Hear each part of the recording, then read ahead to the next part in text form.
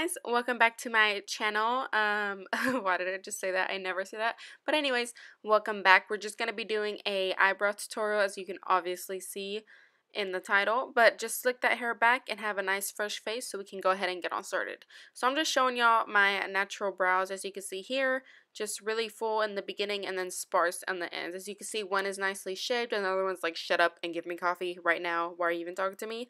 So anyways, going ahead with this tutorial, just plucking the little hairs that get on my nerves, and then there we go. Let's just get on started with this.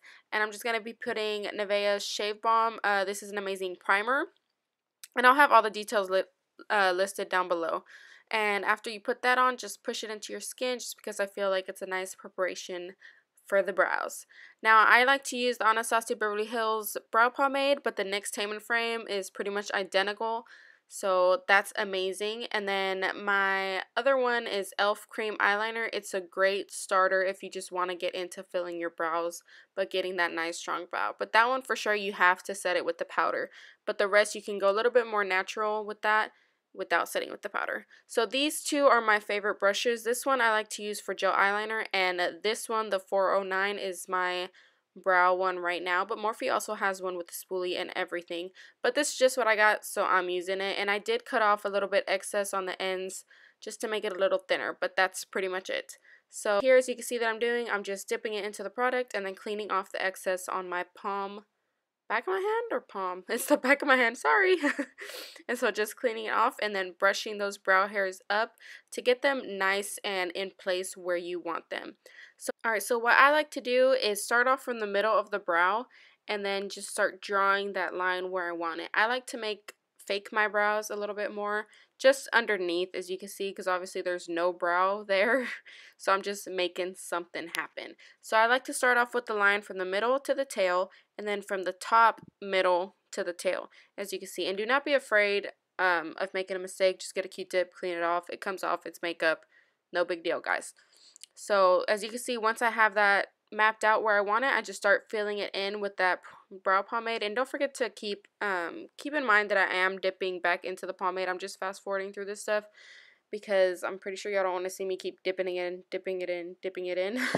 But other than that, just keep on filling it in, and do not be afraid to go heavy-handed towards the tail of your brow. Sorry, I'm like getting a sore throat, so excuse me.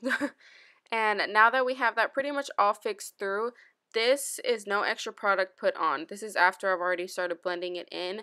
I did not dip into new product. So just start fading that line in more, as you can see. So I went from the heavy line from the middle and brought it to the front, but lightly. That's why you don't grab any extra product, because when you're working with the front of the brow, you don't want it to be too heavy. You still want it to have a natural looking brow. I mean, of course, some people are going to be like, girl, that's not your brow, you know, but hey, you do what you got to do, okay? It's your face, it's your life, it's your makeup. Do what you got to do, okay? So, as you can see, I did my tail, and I just went ahead and make sure the color was there. And now I'm working into the front, and I just start making little flecks of mimicking a real hair, as you can see, and then lightly blending that out. Alright, so now that we have that done, just make sure to brush everything out with a spoolie. Go a little bit more heavy-handed in the front, and then lightly brush out the ends so you don't take off a lot of the color that you put in so much work in for the ends. Okay? Okay? So now with the Q-tip, just clean up everything that you do not like, any hairs, anything like that. Well, not hairs, but y'all know what I mean. So after this, I'm going to be using the 35K palette and filling everything in. I just like to do this step. I mostly just do it from the tail and then bring it in towards the middle, and then whatever product is left on my brush, I use for the brows. And that is the brows done. So all I like to do to really sharpen up that brow is use this concealer. This is the Maybelline Age Rewind, I believe. I'll have everything put in the description box down below so y'all know what the heck I'm talking about. And this is the Morphe M432 brush. I believe it says on the website it's a concealer brush. I'm not even sure, or flat define or something like that. But all you have to do is go through the little search engine and ta-da, it's there. And I think it's only like $4. Their brushes are so inexpensive and freaking amazing. So get on it, get on it. So all I do is apply the product under the brow. Do not meet to the color until you have that product evenly distributed throughout the brush. You don't want to go in with a heavy amount of concealer right under, because then you'll just mask all that hard work you did and mess up your brows and stuff. It does not come out pretty, trust me. So once I have that done, I'm just going to blend it out with a dry beauty blender because it was dry when I had it. And that is the finished brows. As you can see, all the hard work has paid off, honey. Yes, you better work. So after this is how I prime my lids. I just finish off the rest of the eye with concealer and set it with translucent powder, and everything is done. Thank you guys so much for watching and for sticking through this video.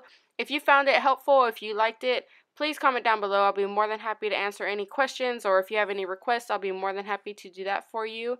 Thank you guys again so much for watching. Do not forget to subscribe and like this video if you did. Thank you guys. Bye.